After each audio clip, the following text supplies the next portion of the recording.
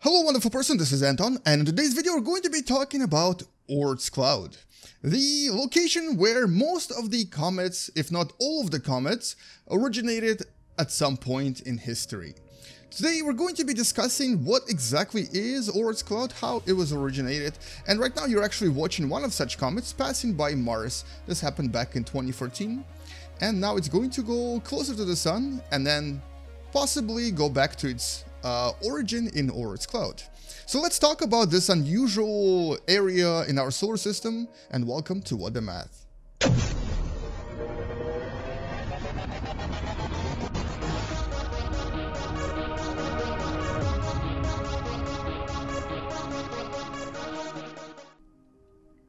So this comet right here is known as Siding Spring. Back in 2014, it actually passed by Mars, and then it's going to go back to its location. I'm going to show you its orbit here, somewhere far away from the Sun. This is actually a very elliptical orbit, and the location here is something like 5,000 to 6,000 astronomical units away from the Sun, which is obviously 5,000 to 6,000 times the distance of Earth from the Sun.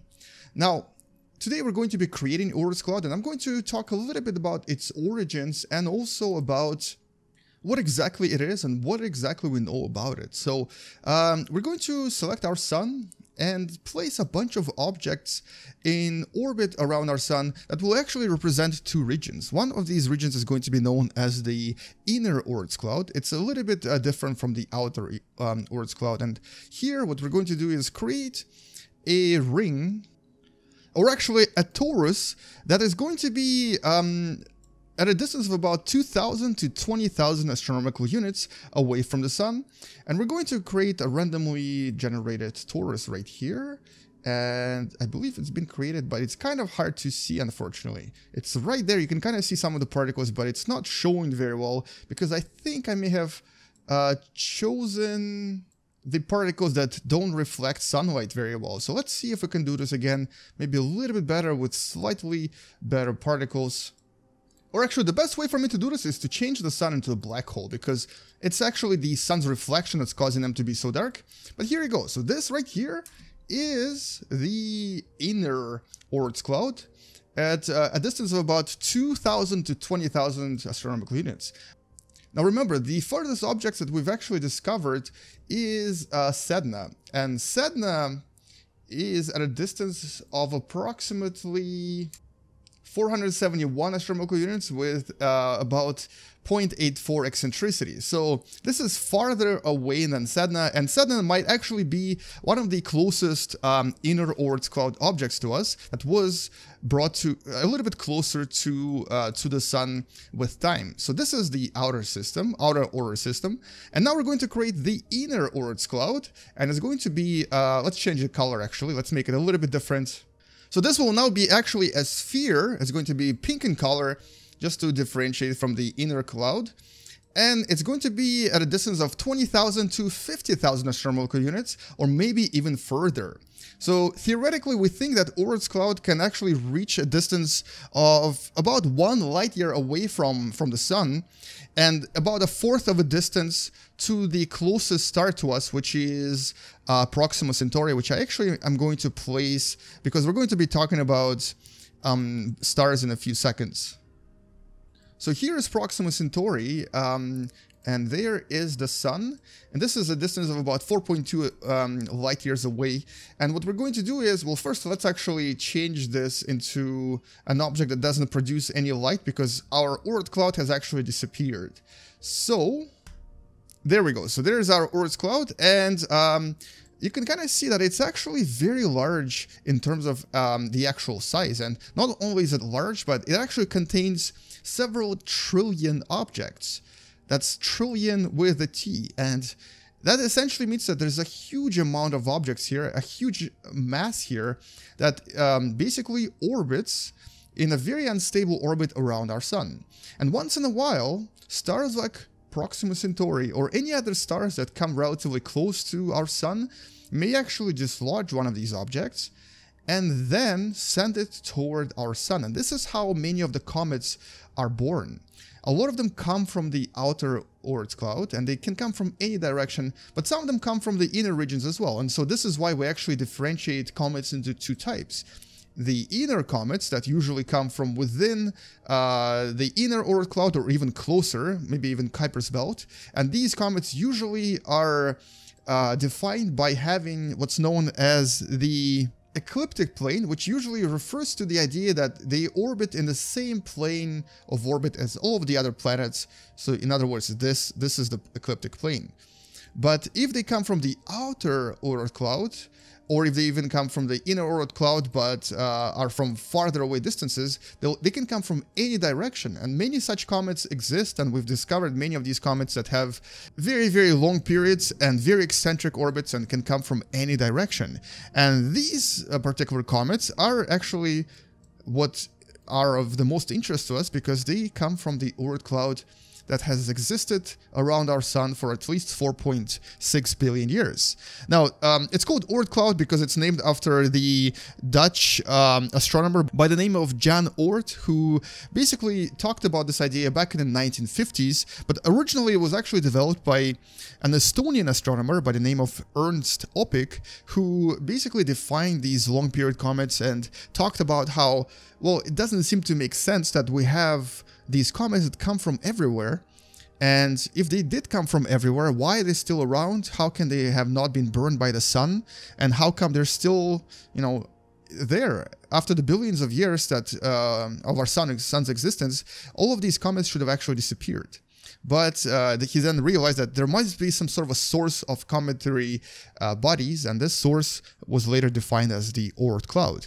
And the reason we get these comets is because all of these objects that you see orbiting around our sun are very, very loosely connected to our sun gravitationally. So anything can actually dislodge them. A passing star, Proxima Centauri, or even our own Milky Way, the galaxy, specifically the supermassive black hole at the center, which we're going to place here as well, just for fun.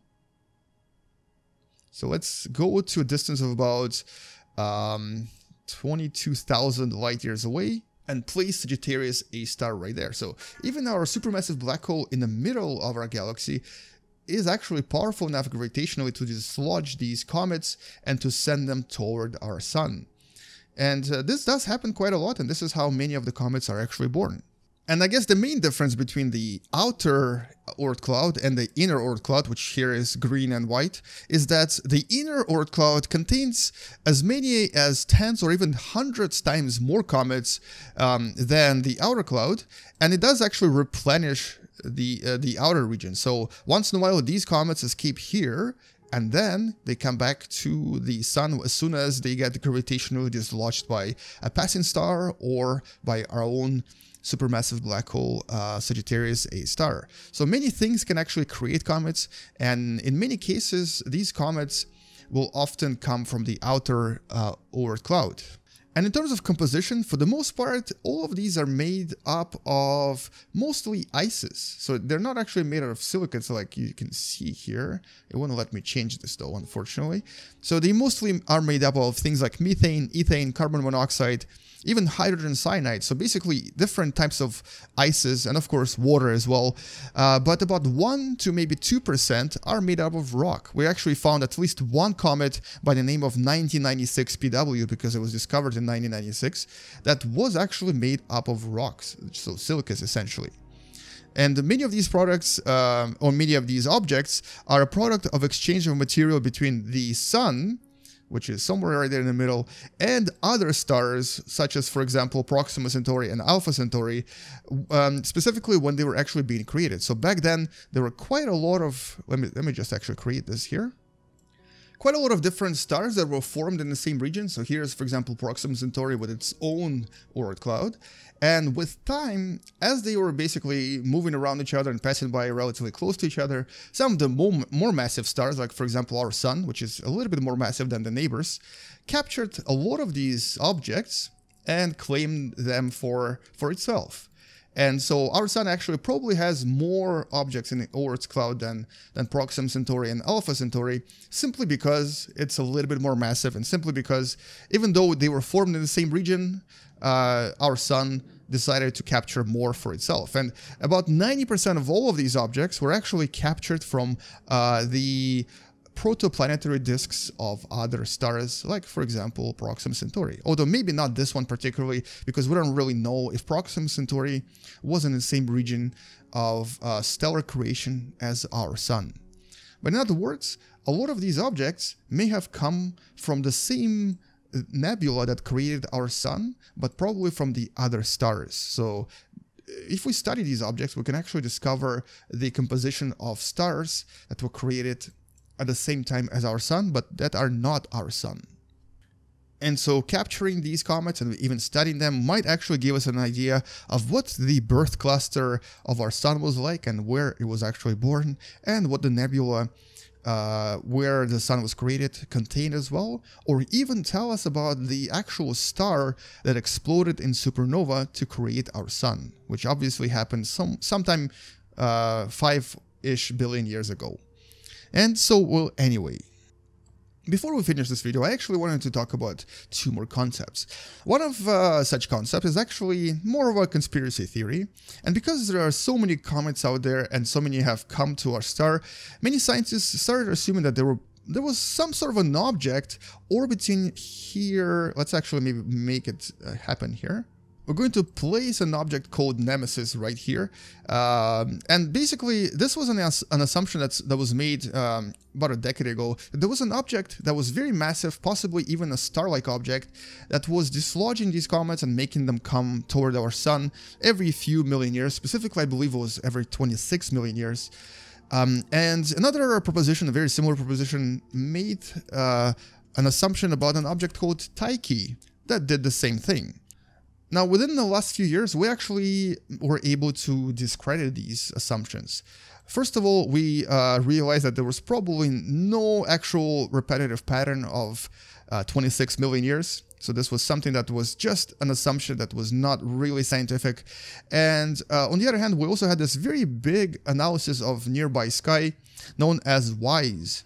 And during this analysis, we realized that there was actually no large objects within about several light years away from our sun. So Tyche or Nemesis don't actually exist. At least so far, we haven't been able to find them.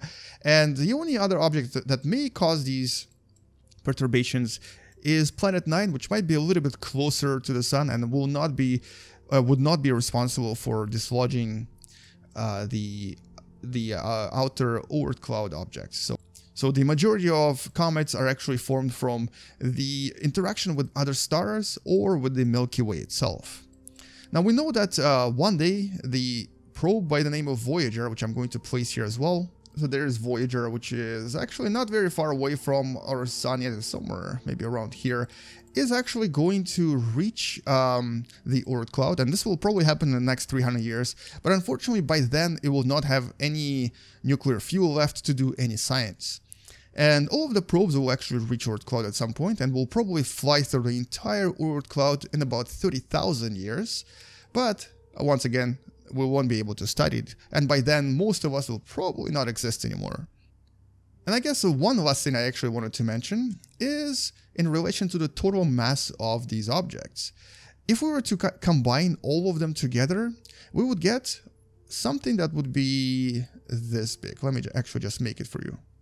So I actually just made a separate object named Oort Cloud with a total mass of what the total mass of these objects is. So here the mass is about 5 masses of Earth. In other words, if we were to combine every single one of these trillions of particles into one large object, it would be this big. It would be bigger than Earth, it would be bigger than Mars, and it would be more massive than every terrestrial planet in our solar system, but obviously not as massive as either one of the gas giants or ice giants. It's not even as big as Uranus, which is the smallest of the ice giants. In other words, the total mass of all of the Oort Cloud objects is actually not that big, but obviously if we were to combine all of them, we could create a new planet. And well, anyway, that's all I wanted to do in this video. I wanted to kind of give you an idea of what Oort Cloud was, what we know about it, and what you can actually discover here if you were to one day make it here. And hopefully one day we'll be able to study it in a little bit more detail using one of the future probes that we send there. Anyway, hopefully you learned something from this video, and hopefully now you know a little bit more about Oort Cloud and what's out there. I just exploded this planet. It's going to create a beautiful explosion any second now, and we're going to finish this video here. Thank you so much for watching. Please subscribe if you enjoyed this video. And anyway, let's finish this video by colliding this object with our beautiful planet Earth and basically finish it here. So we're going to maybe launch our planet Earth this way, going towards Oort Cloud, the planet, and see what happens if they collide. Thank you so much for watching. Please subscribe if you still haven't, and share this video with someone who enjoys learning about space and science through video games. I'll see you guys tomorrow. Come back tomorrow to learn something else. Space out. And as always, bye-bye.